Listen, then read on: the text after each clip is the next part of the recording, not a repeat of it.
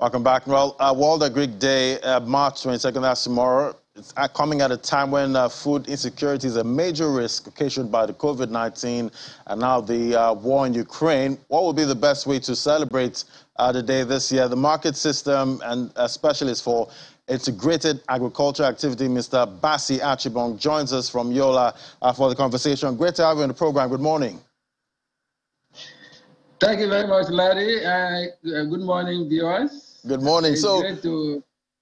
Yeah, great to have you. So this year's agriculture theme, the theme is growing a climate for tomorrow. You know, we've heard talks about, moving to cleaner energy to save the planet, but, we've seen the war in Ukraine further show the great reliance, globally on dirty alternatives. What do you think would be the catalyst here to get the climate we actually need?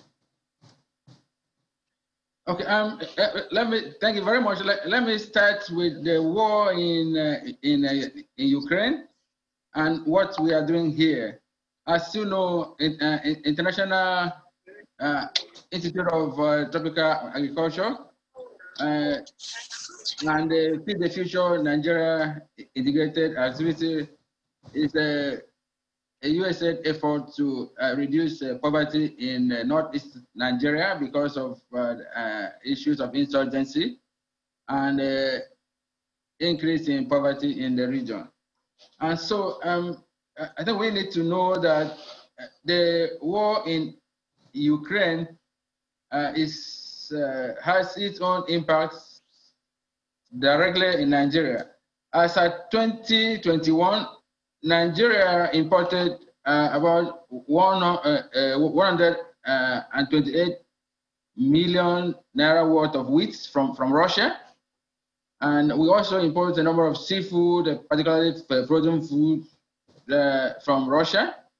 Nigeria also imports from Ukraine milk preparation worth 721 million. And so when you look at this and you look at what is happening, there is a demand gap.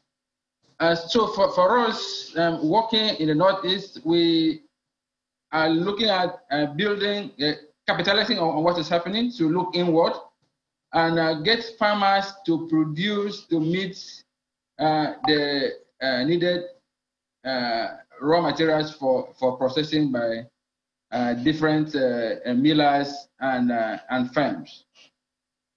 Right, and obviously this war is putting a huge pressure, on global food supply. But looking at what Nigeria is actually producing, how can we, bridge this gap that's happening globally? Okay, so let me quickly say that it starts from both those who are processing and knowing that they cannot just talk about doing aggregation, as it were, but they have to be involved right from the process of getting farmers to produce to meet their needs. For instance, the demand for maize in 2021 was about 15 million metric tons, and Nigeria was just able to produce about 10.5 metric tons. And so there's that demand gap of about 4.5 metric tons, which informs imports. So for those who are milling, if they invest in the production side, it would have saved them the needed foreign exchange. And the beginning point is actually to get the right kind of seeds. And as you know, IITA, International Institute for Tropical Agriculture, is known for their research in and their expert in seed production.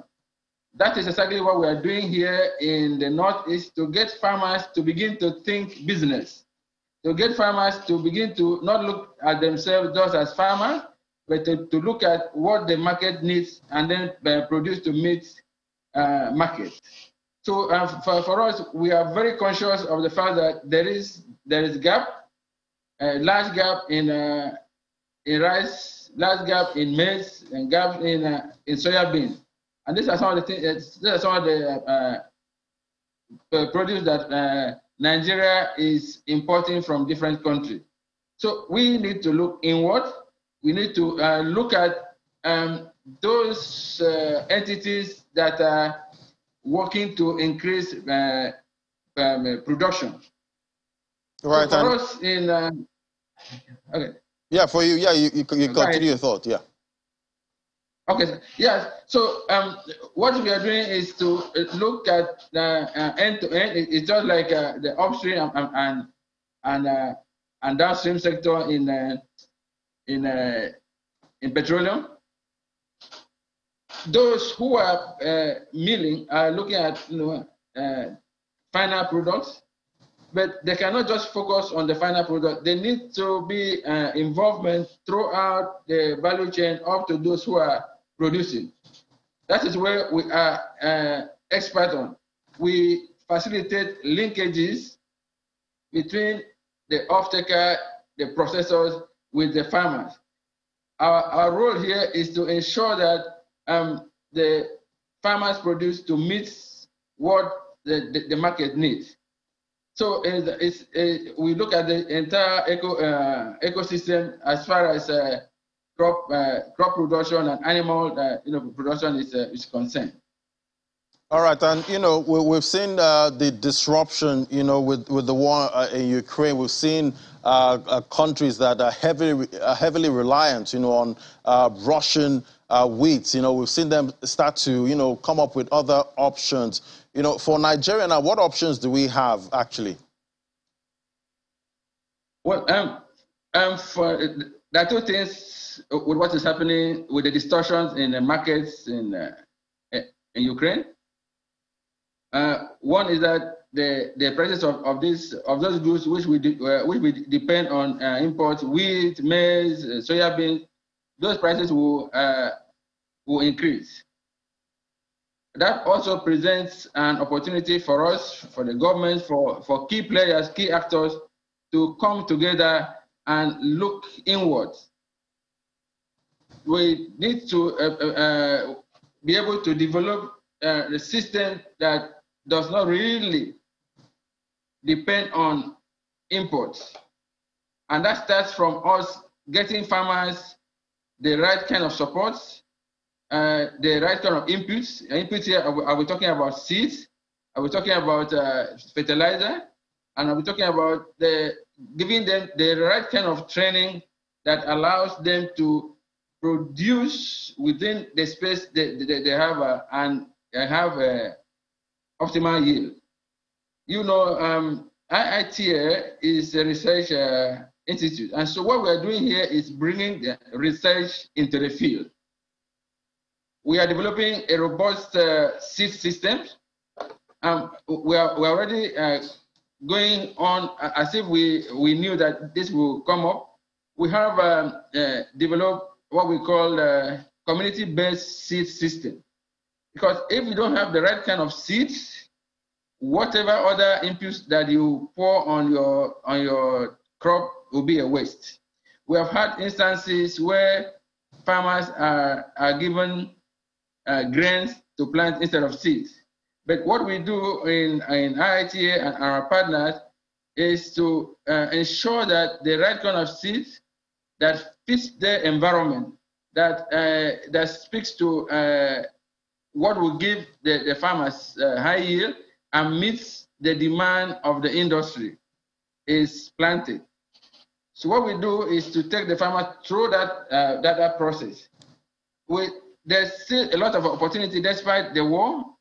In every adverse environment or situation, you create opportunities that will allow you to survive. And so we see a huge opportunity here for Nigerians, for the government, for those who are milling, for those who are processing, to come together and look at the entire system. Right, and food security obviously is a major, issue now globally. But how close is Nigeria to self-sufficiency? I'm afraid to say we're not there yet. But we have a number of processes, a number of programs, which which are moving all towards the path of being self-sufficient. But there are lots of constraints. I don't know if you did Agric in secondary school. I actually did, and I did very well in Agric science. Okay, something that you would note, which should worry you. Problems of agriculture. Problems facing agriculture in Nigeria. In Nigeria, the same problems, yeah. Those problems are still the same since I was in class 3 to your own time, to the time of our children. And so it is something that is an indicator to show that perhaps we are not, there's something that we should be doing to be able to at least eliminate some of those problems facing agriculture, which is what IETA and other research firms and research institutions are currently doing. But now what we are doing is to move those research from the lab to the field. Looking at, for instance, here, before we got into working in the Northeast, we needed to do soil tests and soil sampling to match appropriate crop varieties to the agroecology of the Northeast. And so when you look at wheat, for instance, I would expect that with wheat seeds, the right kind of seeds be tested to see how it fits into the different agroecology in Nigeria. That is the only way you can have what is adaptable to the local environment here. And so we already have efforts ongoing with maize, with soya beans, with rice and other commodities. All right. So all right. Yeah, you can carry on. Yes, your thoughts. Okay. Yeah. So my thinking and our own suggestion largely is that we need to deal with the issue of seeds. Once you have the right kind of seeds, then half or maybe 60% of the problem is solved. Because if you don't deal with seeds, if you don't have the right seeds that fits the agroecology of any environment, then whatever other inputs that you are dealing with will be waste. One of the problems that is subsisting here in the Northeast is that, when you apply fertilizer to crop, there are certain fertilizers that are specific to certain growth pattern of crop. So if you pick urea, for instance, urea is good for seeding of grain.